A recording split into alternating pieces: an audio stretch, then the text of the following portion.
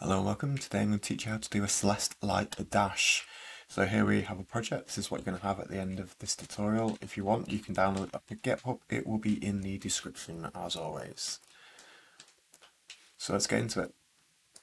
You'll notice this project's a little bit like yours, but I've just made the background a little bit dark so we can see the effect a little bit better.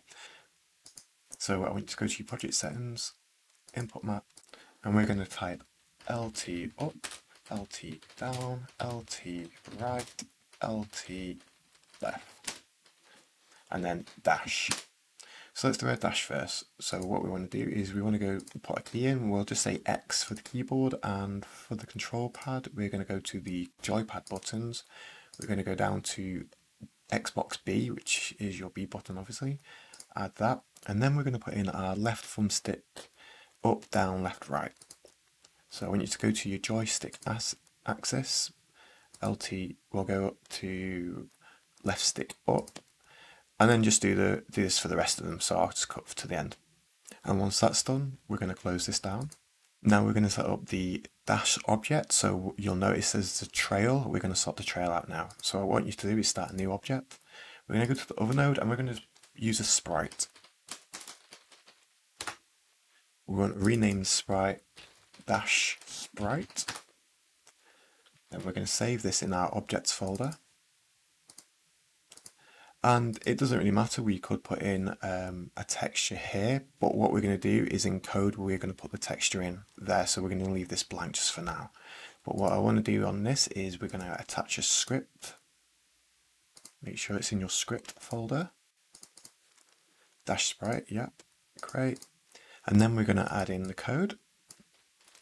And what this is happening is, as soon as this sprite is activated, we get the modulate A, which is the alpha, so that'll make it opaque. And then what we're going to do is we're going to lerp the alpha down to 0, and once this gets less than 0.1, we'll delete it. So over time it will fade out, and then that'll give us that a trail effect if we have multiples of these as our player is moving. Now what we're going to do is we're going to set up the player. So we've got two new objects we're going to add. We're going to add in a timer. We'll call this dash timer, and we're going to make sure that this one shot is set to true because we don't want to repeat it. Now what we're going to do is add in our particles, and now what we're going to do is we're going to change this to 80. We'll leave this emitting on, but at the end of this we will turn it off. Then we're going to go to drawing. We're going to make sure local chords is turned off. Then what we're going to do is in our texture we're going to go to our sprites. This project will have this sprite if you want to download it. And now what we're going to do is go to the process materials, put in a new particles material, click it. We're going to go down to emissions shape, go to sphere, about 7 or so. We'll zoom in just so we can see a little bit better. I want you to go to your direction. I want this to be 0. We want this at 180.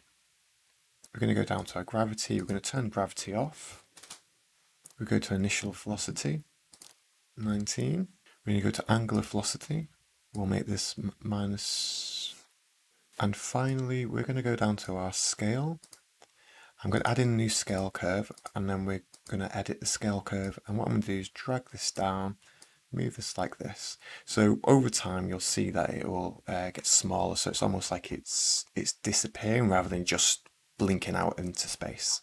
Now obviously we don't want this on at all times, so what we're going to do is we're just going to turn this off, and we will enable it back in code. Another thing I want to do as well is call this dash particles, and then we're going to save the player. We're going to go to its script, so go to the player script, and we're going to put in some variables. So we'll put our export variables in first. We're going to have that dash object that we just made, how fast our dash is going to be and how long for, so that's 200 milliseconds. So what I'm going to do while I remember is we're going to go back to the player, we're going to go find the dash object, we're going to load it in, we're going to go to object where we put it, as the dash object, open. So we've got it in code now. Now we're going to put in some more variables, so I'm going to put them down in here. And this is just going to be our check are we currently dashing, can we dash, and what dash direction are we dashing in. Then we're going to go down into our onReady vars, and this is just going to make sure that we get the timer and the particles so we can then edit them in code. Now I'm going to go down to ready. We're going to put this in, and all this is doing is we are making our dash timer connect to a signal, and when that times out, we'll activate this function. And let's put that function in now. And as you can see, when the timer times out, it will say we're no longer dashing. We're then going to make a function to check if we're using the controller or if we're using the keyboard. And this is here. So what's going to happen is we're going to ignore that. Move this out. We're going to check that if our left thumbstick is down or left or right by these values, then we return true, so it is controller. If not, if that doesn't happen, then we have to return false, which means it's the keyboard. Then once we know this, we can add in this function, which is get direction from input. And what this is going to do is we're going to check to see are we a controller or not. If we are the controller, we're going to get a vector2 and we're going to face that in the direction the left thumbstick is held down in. Else we're not. We're going to do it in the keyboard. Now the difference between this and the controller is that the controller has 360 degrees of movement because you can move your thumbstick in 360 degrees. However, this doesn't. The keyboard will be up, down, left, right, and the diagonal, so it's 8 directions for movement. We'll clamp that to 1. And what we're going to do down here is we're going to say, well, is the keyboard or controller being pressed left or right? Maybe it's not. Maybe you've just jumped up in the air and pressed B. Well, you don't want it just to stick in the air. So what we're going to say is, if we're facing the left, then go backwards. If we're facing right, go forward.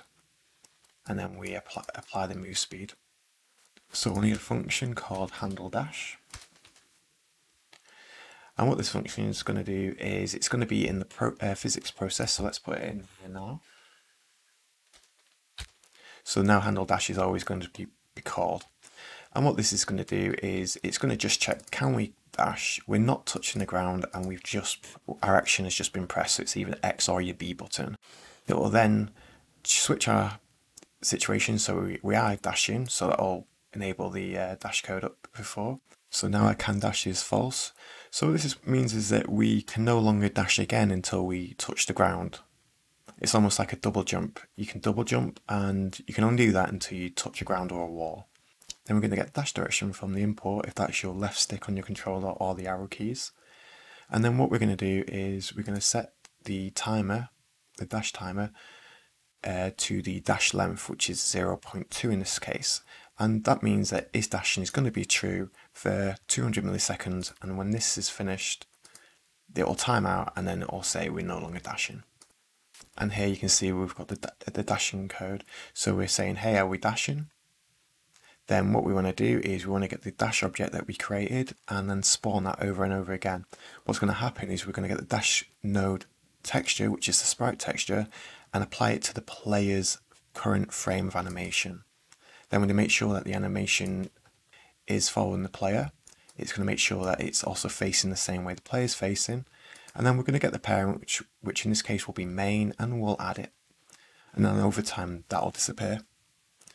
While we're also doing that, we're going to make sure the dashed particles are emitted, so it's going to be set to true. Then if we are touching the ground, we cannot be dashing, so make that false. If we're touching a wall, we also can't be dashing. If we're not dashing, then we no longer want to emit the particles. Now what we're going to do is go to check ground logic, so double click on that, find is not touching ground and rays colliding, which means that we've just touched the ground for the very first time, which means that we can now dash. If we don't do this, it just means that we can only dash once and then you'll never be able to dash again. And finally we're going to go to do physics, and we're going to go this line here. You'll notice that we've got a moving slide on our motion. Now we've got a new thing here called dash direction. So what we're going to do is we're going to hide this line here like this so you can see what it used to say, and then we're just going to copy and paste this code. And this is basically saying, are we dashing? Move this, we don't need it. Then our motion is actually going to slide based on our dash direction and up is facing up.